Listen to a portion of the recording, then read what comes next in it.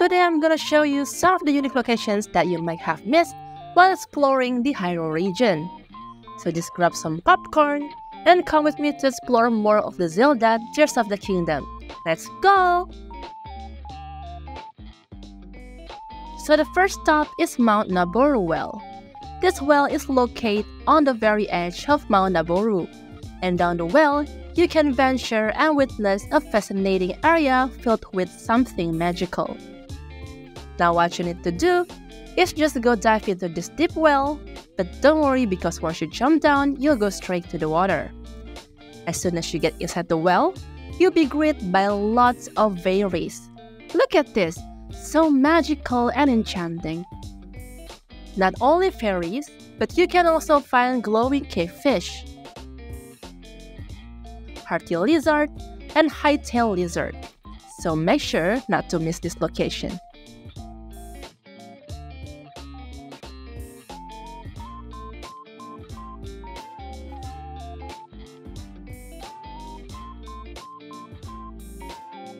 Located just west of the Hyrule Castle, you'll find a tiny island with something interesting.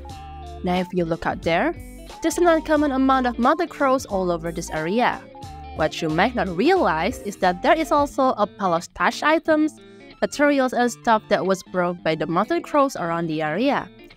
So you can also look for things that you might need for your adventure. Seems like crows in Zelda are much more visionary than what we had here.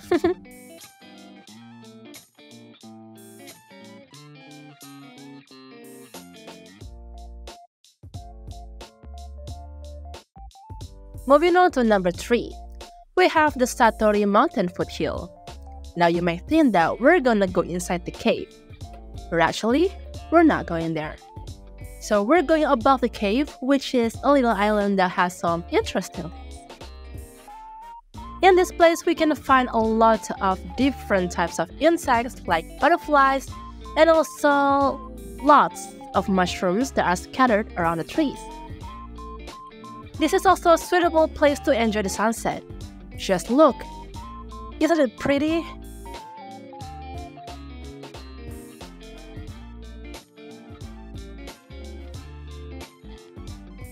Now if you go to the west of Satori Mountain, you'll find a lake, which is a Rutile Lake.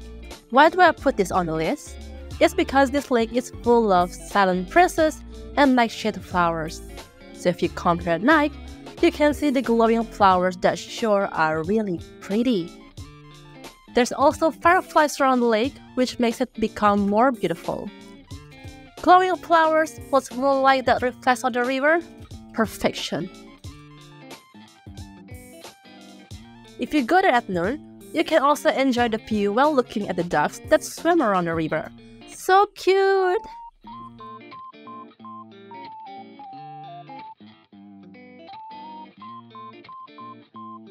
Last but not least, we have the Sturnida Springs Cave in the northwest of Hebra. So you can try to squeeze into one of the cave entrances and find yourself in the magnificent area.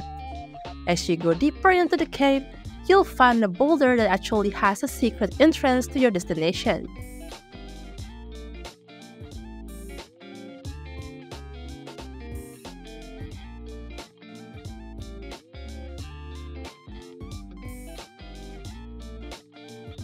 After you crawl inside the hole, you'll find yourself in a beautiful looking place that is full of giant ice crystal that glows.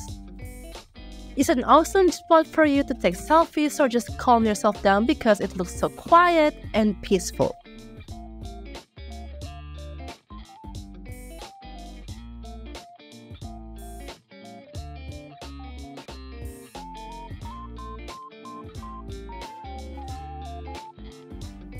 So that's all for today's video. If you have any interesting place that people might not know, you can drop the place in the comment down below.